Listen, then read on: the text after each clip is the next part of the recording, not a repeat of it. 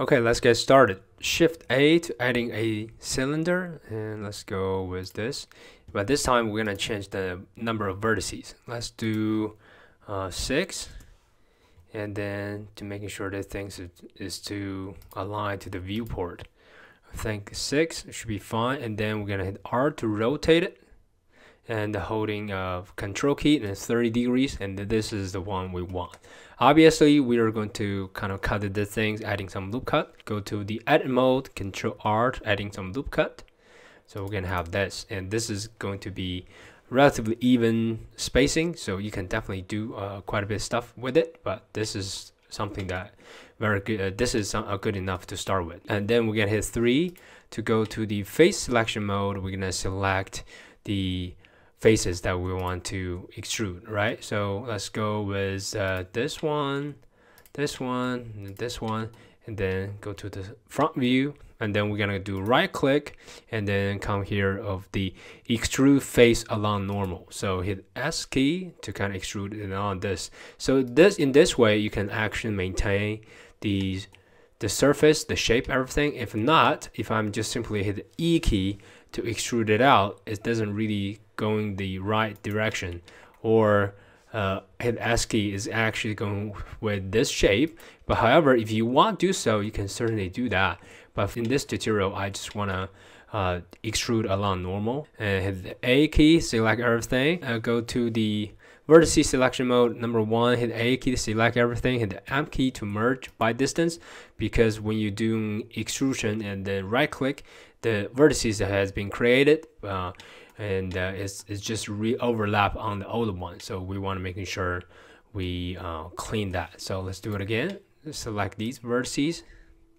Okay, front view, right click, extrude along normal. So I'm just going to drag this thing up.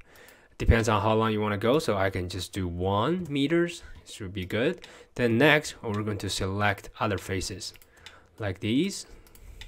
Okay, and then same thing, right click, extrude faces along normal, click, and put number 1.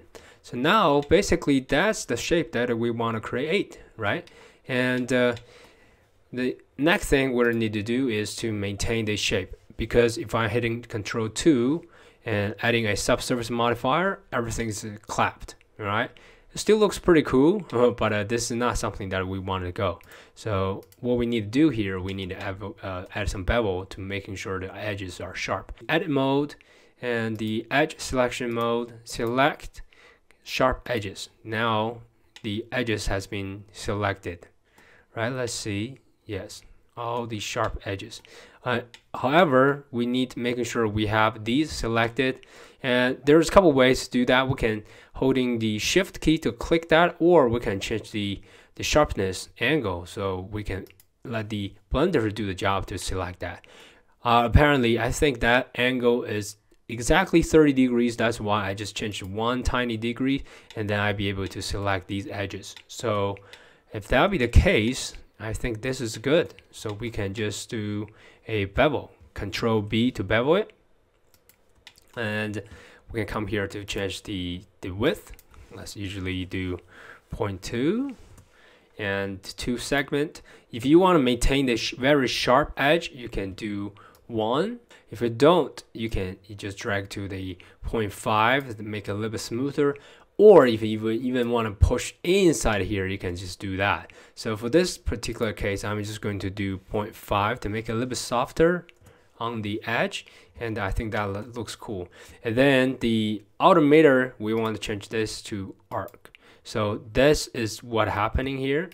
You can certainly do so and do sharp, but because this is a big flat surface, I think we can just go with the arc, and we can fix that easily. All right, so that is all good. So let's come here to click, type it out. All right, looks just fine. And I'm gonna add a subsurface modifier to take a look.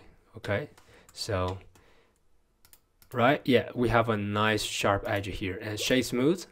Yeah, not too bad at all. However, we have a lot of n-gongs we need to deal with, so we need making sure that things has been properly fixed. So definitely these two, we're gonna hit J to join them, and this is a big long surface, and this is a big n-gon, so we don't need to deal with this by now, because later on we're gonna adding a circle in center, so a hole. So we're just going to select all these, hit J to join that. Okay, so that has been fixed for the n-gon issue. And let's see anything else. Because this thing is symmetrical, what I can do here, I can just simply add a loop cut here, and Alt Z, X-ray mode, select everything on this side, X key to delete it, and then what I can do here, I'm just going to add a mirror modifier and move this thing up and making sure it's being properly mirrored. Okay, so making sure you click the clipping. Now we are all good. So let's see how many n-gons we have. So we can do the edge select, face selection mode, select, go to the select all by trade. See, this equal to 4. So basically we have select all the quads, and if I hit Control I to invert it, okay, so this is the only n-gon that has not been fixed. So let's go to the edge selection mode, and this is the n-gon that we need to do some work with it.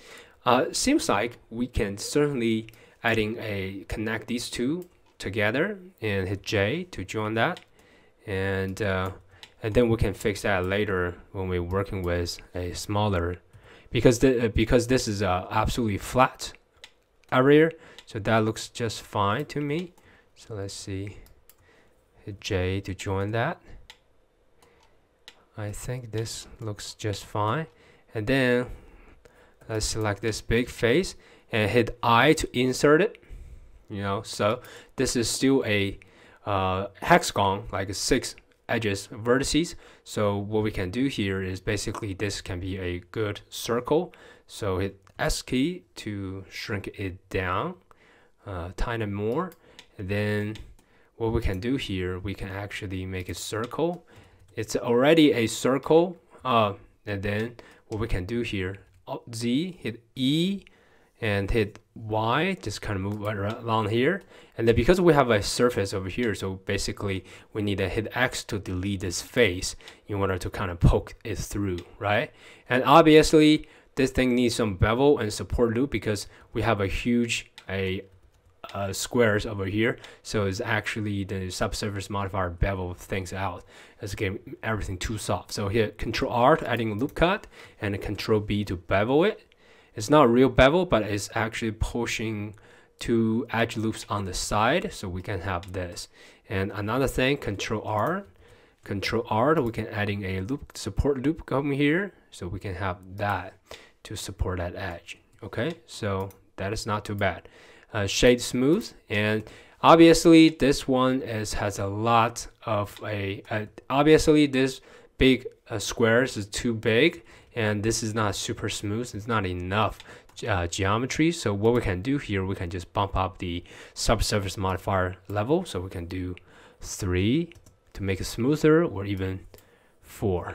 Okay, so that is how you do it. Okay, and we can certainly do some cool stuff by using array modifier and to replicating this and then make it this as this pretty cool prop in the environment.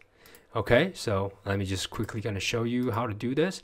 So basically we are going to make this 0, and then if we're making this as if I'm making this as I'm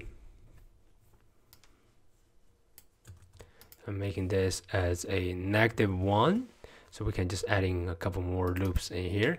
So, and then if I'm going to do something changes, so you will see we have some pretty cool environment built over here. If you're going to light through some light, that's going to be something that you can certainly use. Okay, and also repeating the patterns, yeah, there's the possibilities endless. Okay, so I'm just gonna show you how to do this with a quick topology practice, and everything is in quad, and yeah, things are just super beautiful and easy. If you want to adding some loop cut, you can certainly do, but this is everything I want to share So, and this is everything I want to share with you.